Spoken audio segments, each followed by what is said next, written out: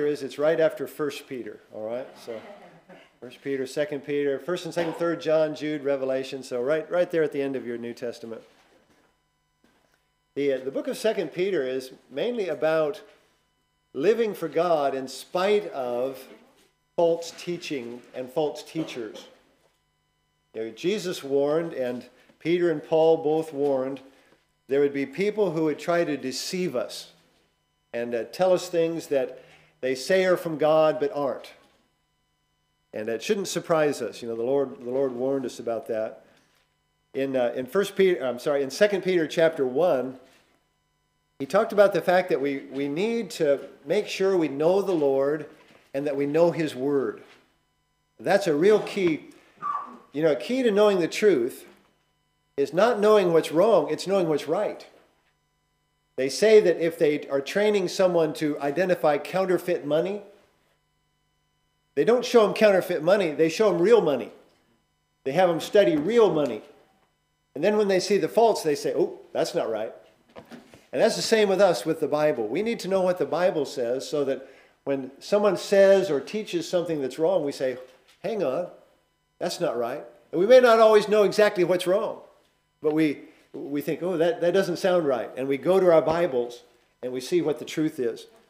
In 2 Peter chapter 1 and verse 2, he says, grace and peace be multiplied unto you through the knowledge of God and of Jesus our Lord. We need to know the Lord. And we also need to know His Word.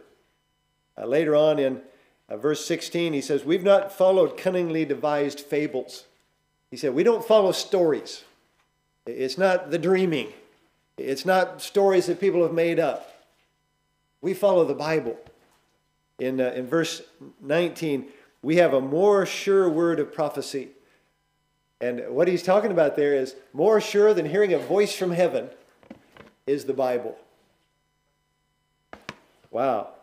And he says in verse 20, knowing this first, that no prophecy of the Scripture is of any private interpretation. What he's saying there is that when these people wrote the Bible, it wasn't their ideas. It wasn't their private thoughts. It was God's thoughts. Holy men of God, he says, spake as they were moved by the Holy Ghost. God instructed them to write. Well, he says you need to know the Lord. You need to know the Bible because chapter 2, look at chapter 2, verse 1. But there are false prophets also among the people, even as there shall be false teachers among you, who privily shall bring in damnable heresies, even denying the Lord that bought them, and bring upon themselves swift destruction. And many shall follow their pernicious ways, by reason of whom the way of truth shall be evil spoken of. And through covetousness shall they with feigned words make merchandise of you, whose judgments now of a long time lingereth not, and their damnation slumbereth not. So he says, we need to know the truth. We need to know Jesus and the Bible, because there's going to be people who are going to lie to us. Now, what he's saying there is, among the people there, in the first couple lines there, false prophets among the people, he's talking about the Jews. False teaching is nothing new. It's been going on right from the beginning. When Adam and Eve were in the garden, Satan came to them and said, hath God said? He tried to get them to doubt God's word. And right through the Old Testament, you'll hear that God has a complaint against the false prophets. Let me just give you at least one example. I'll just read it to you. It's from Jeremiah, where he says, they have healed also the hurt of the daughter of my people slightly, saying, peace, peace, when there is no peace. They're prophesying, they're saying, oh, peace. And God's saying, no, judgment. They're false prophets. They're not hearing from God and saying what God has said. They're just making it up. And what he's saying then is, among you, there shall be false teachers among you. That's us today, Christians. There's plenty of people who say, oh, the Bible says, and then they lie to you. Listen, that's why God gave us the Bible. I'll tell you quite often, listen, don't believe me. Go to God's Word. I'm not the source of authority. God's Word is. That's why it's so important that we understand and believe what God has said. Jesus warned about this. When he was preaching, one of a difficult chapter sometimes to understand is Matthew 24. But it's not hard to understand when he says, many false prophets shall arise and deceive many. That's not hard to understand, is it? Jesus said there's going to come false teachers, false prophets, people who will tell you things, but they're not true. And they'll say, this is a message from God. By the way, that's how cults start, false religions. Someone will say, I had a message from God. It's not in the Bible. It's a secret. Listen, don't believe them. Say, if it's not in the Bible, we don't care. We want God's word. And he says, who is the false prophets, the false teachers? The where is among you. These are not people that you see a long way off and you can't know them. He says, these are people that'll be just like us. Physically, they're among us. In 2 Timothy chapter 4 and verse 2, he talks about our responsibility as Christians is to preach the word. Well, that's the Bible. Preach the word. In verse 3, he says, for the time will come when they will not endure sound doctrine.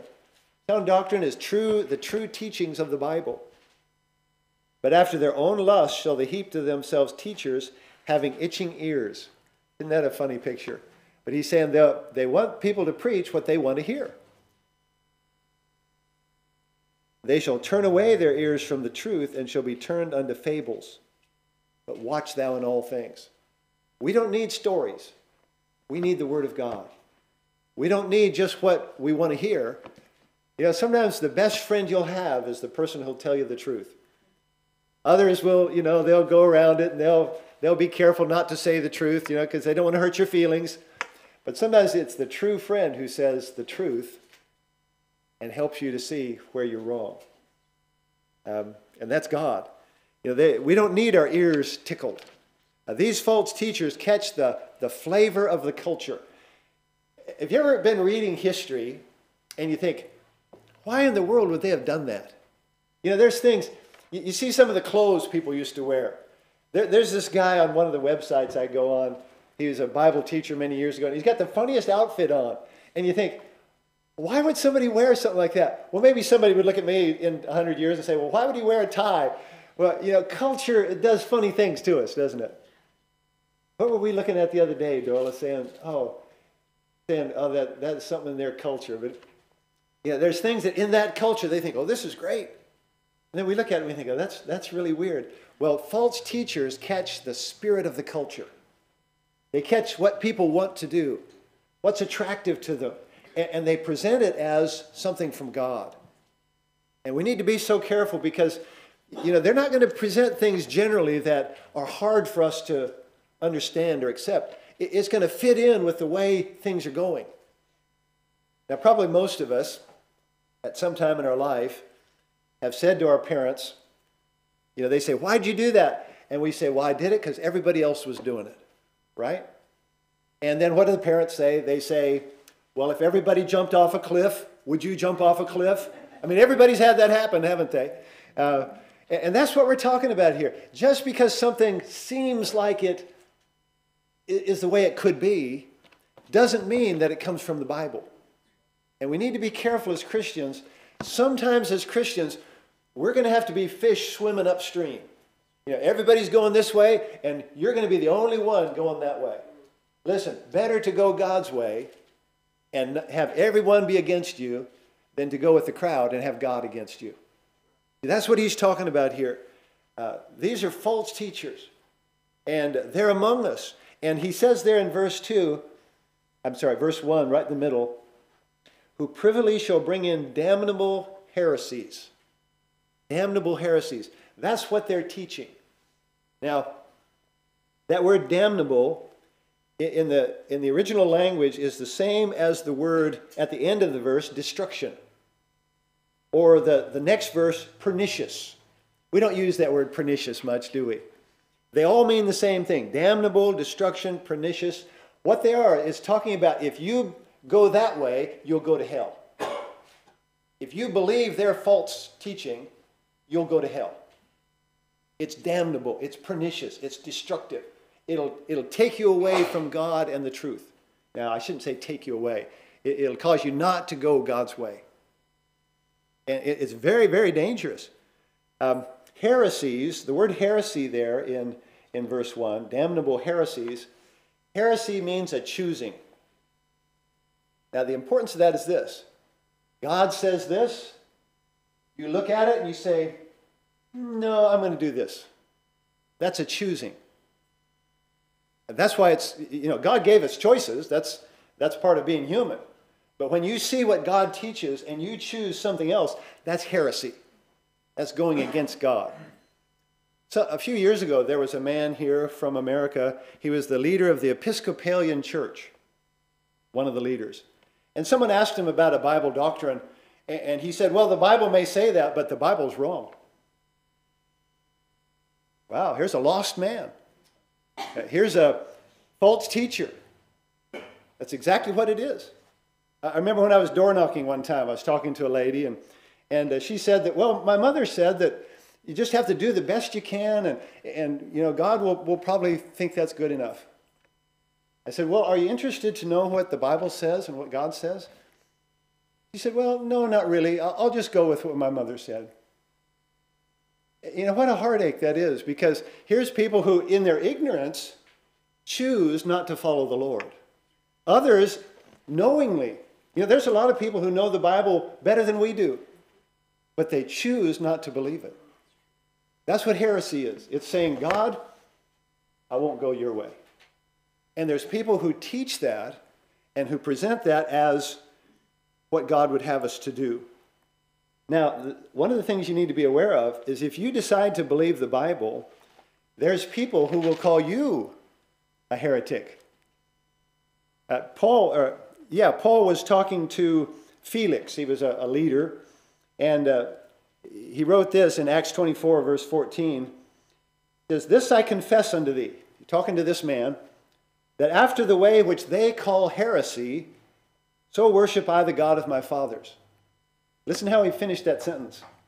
Believing all things which are written in the law and the prophets. He said, I believe the Bible. And they call me a heretic. Now, the reason they would call him a heretic is they had a different authority. See, we believe the Bible's the authority. And we say, well, when somebody believes the Bible, they're believing God. But there's others who say their church is the authority or whatever. I had some Mormons ask me, where do you get your authority? They think they get it from the Mormon church. We believe the Bible. Don't be surprised if someone calls you a heretic for believing the Bible.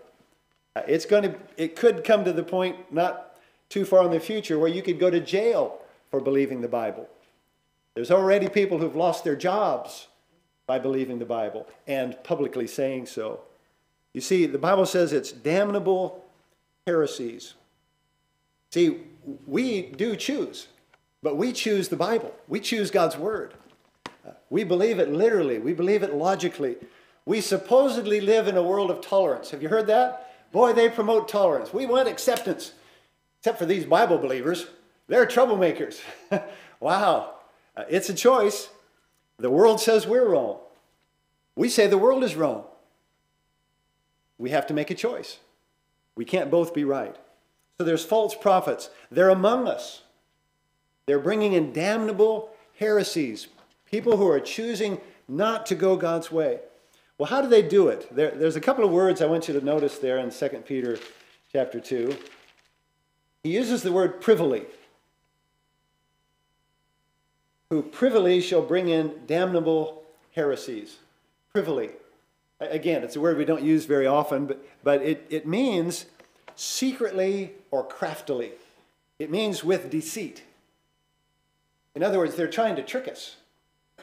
They privily, they deceitfully, trickily bring in these damnable heresies. Now, I've never seen this, but I've heard that in some of the abattoirs where they're slaughtering the sheep, they have what they call a Judas sheep. It's a sheep that they've trained to lead all the other sheep in to get slaughtered. And then they take him out and he lives to fight another day. But he brings those in. They follow him thinking, oh, this is the way to go. Listen, that's trickery. And that's what false teachers try to do to people. They say, oh yeah, this is the way to go. Look how it's blessed me.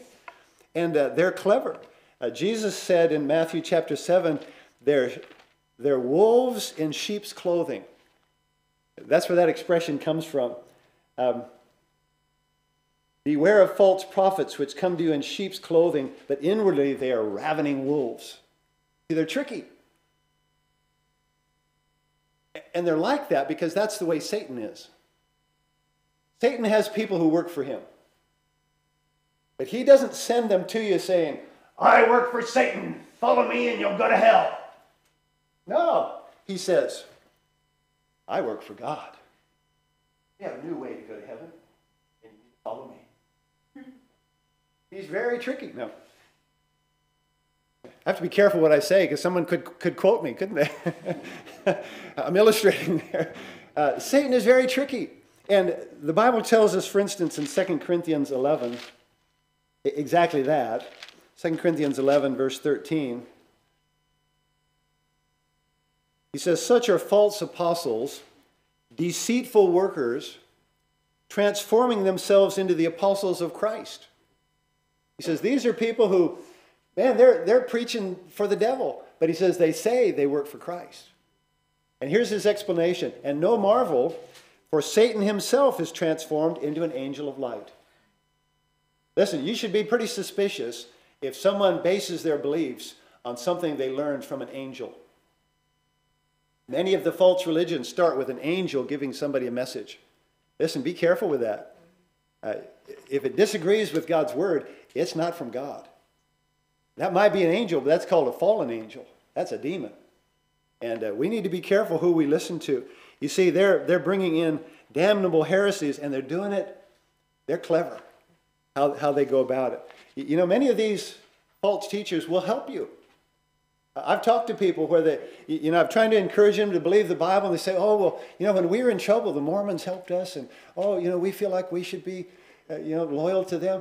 Listen, they'll help you. Some of what they say will be true. Sometimes what they say will come from the Bible. They'll mix in truth and error. But, mainly it's teaching what you might call selfism. Living for yourself. Getting what you want. One man has even written a book, Live Your Best Life Now. Somebody said, if you're living your best life now, it means you're headed for hell. If this is the best it's going to get, look out. You cannot achieve a crown without a cross. Jesus said, if any man will come after me, let him deny himself. He didn't say you'd live your best life now. He didn't say, oh, you'll have a great time and be healthy and happy and wise. And that's not what he said. If any man will come after me, let him deny himself and take up his cross and follow me. A dangerous place, especially for a new Christian, is the Christian bookstore. A lot of these false teachers have their books there. Joel Osteen, Creflo Dollar, Benny Hinn, Joyce Meyer. Man, they've got some good things they say, but it's just worldliness with a flavor of Christianity. They're false teachers. YouTube, boy, that can be dangerous. And the thing is, all of these people they're good talkers. The Bible says many will follow them. What's the verse there? Verse 2, many shall follow their pernicious ways. It's not because they're so disgusting and nobody can stand them. It's because they're attractive. It's like Satan, they're an angel of light. They not only use trickery, but the Bible says there that they deny the Lord. You see there in verse 1, even denying the Lord that bought them. I keep in the front of my Bible some notes on how to detect a false religion. I've made copies of it if you want to get it. Some of this is doctrinal. Do they teach any person other than Jesus? Many religions have somebody else. Do they teach any book other than the Bible? Listen, this is God's word. This alone is God's word. Do they teach any message other than the gospel of Christ? Do they teach any plan of salvation other than faith in Christ? A lot of it's doctrinal, and it has to do with Jesus. Two of the most important teachings that you need to understand are about Jesus and the Bible. If they're off on those, they're really off. That's the foundations. But it's not just doctrine that exposes them. The Bible says it's morality. Did you notice there in verse 3 as we read, through covetousness shall they with feigned words make merchandise of you. Oftentimes these false religions are really into the money. One of the cults mainly runs Las Vegas. You ever heard of Las Vegas? Many of those places are owned by false religions. They won't go there themselves, but they'll get the money off of it. Isn't it amazing? There's religions that own wineries and help the drunks to satisfy their passions. There's others that go even further. In verse 14 of 2 Peter 2, he says, having eyes full of adultery. Oftentimes, there's immorality involved. They say they belong to Christ, but they refuse his lordship.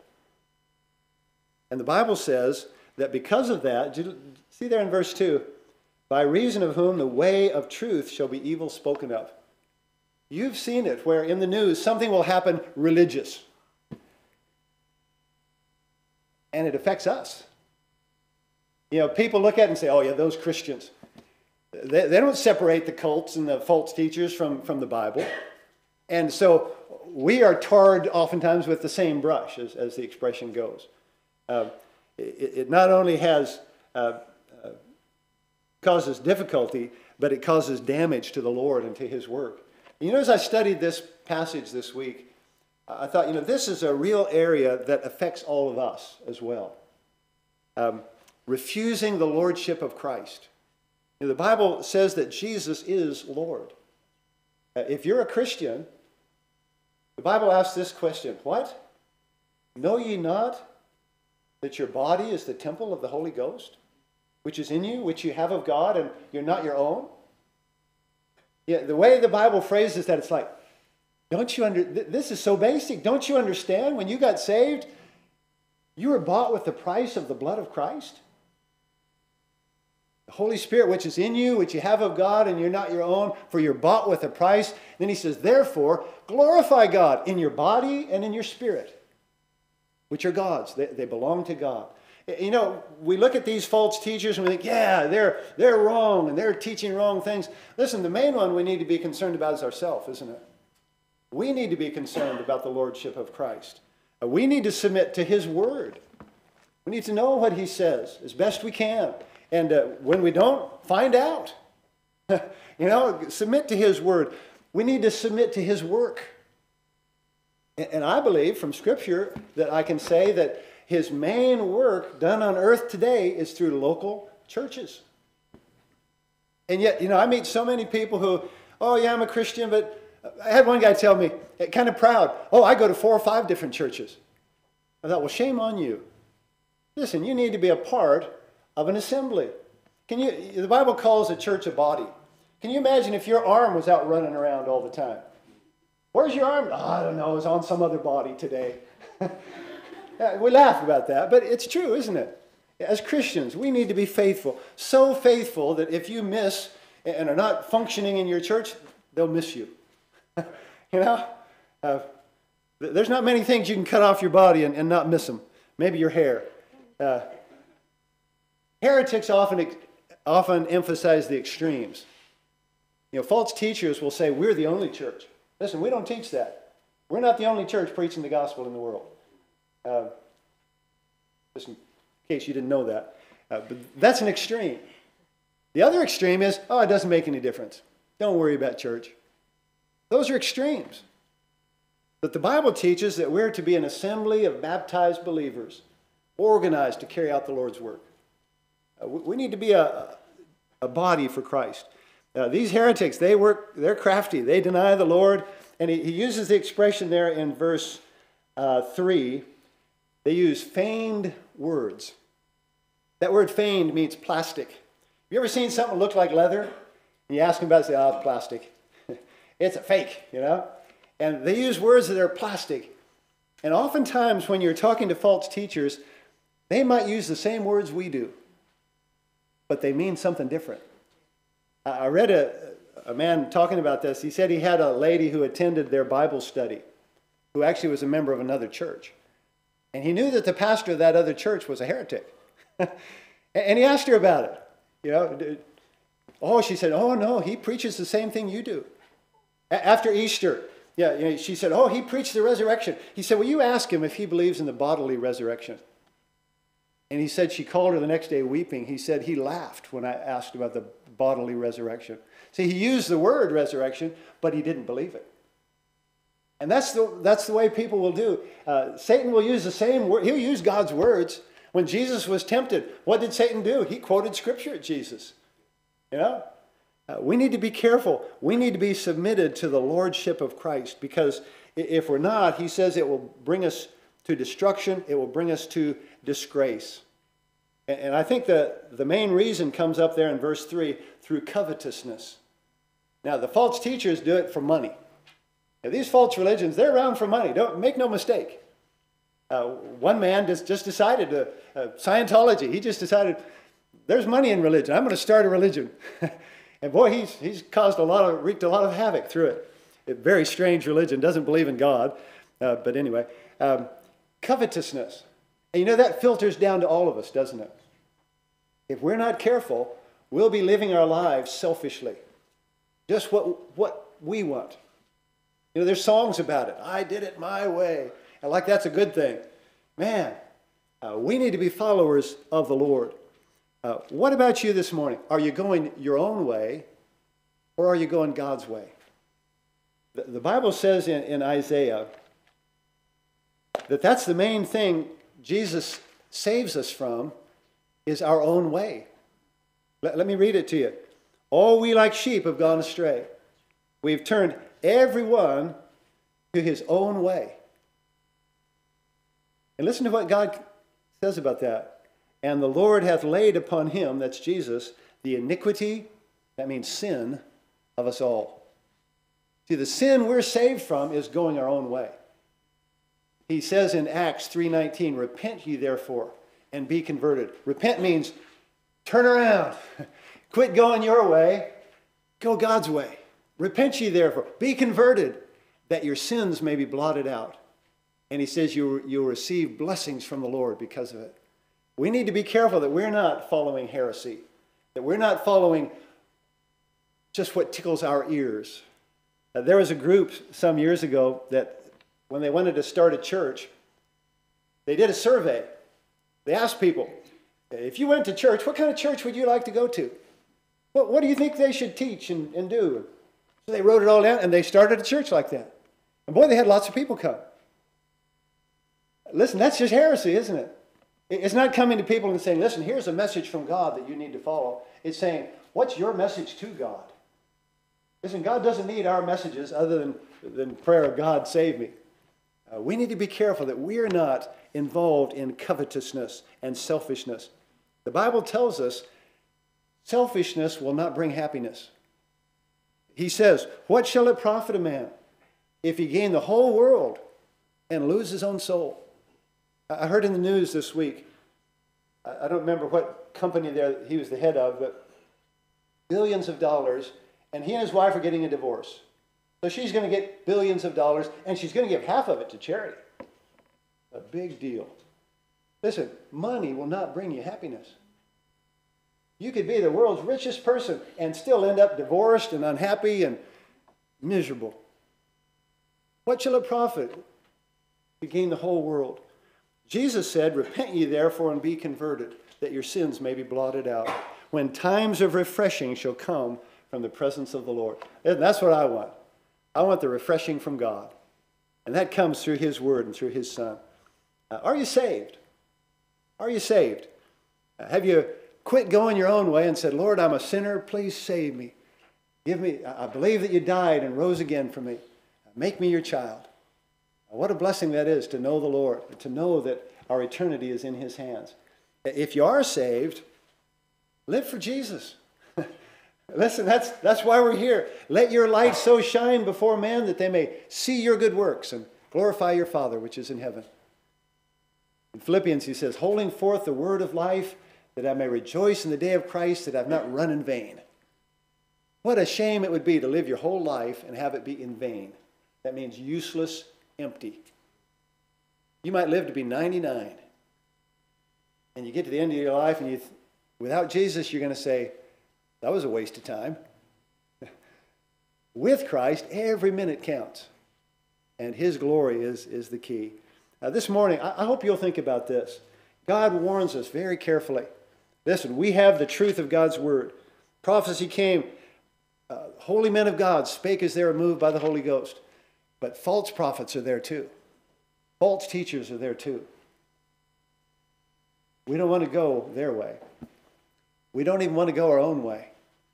We want to go God's way. I hope you do. Let's go to the Lord in prayer this morning. With our heads bowed and in an attitude of prayer. Maybe the Lord is speaking to your heart. Maybe the Lord has brought to mind some of your own selfishness, your own wickedness. Maybe you've never trusted Christ as your Savior. The Bible says today, now is the time to be saved. Let's go to him in prayer. Father, thank you so much for your word. Lord, thank you that you've given us the Bible, that you sent Jesus, the living word. Lord, that we can know the truth, and the truth can make us free. The truth will make us free, Lord. We're thankful for that. Father, I pray if there are those here this morning that are not saved, that your Holy Spirit would be speaking to their heart and drawing them to you. Lord, help us not to be selfish. Help us not to live for covetousness, for what we can get out of life. But Lord, help us to live for you. I pray for Christians. Help us to honor you as Lord. Recognize the price that you paid for us. Father, if there are those this morning that are not saved, that they trust you today. I pray this in Jesus' name. Amen.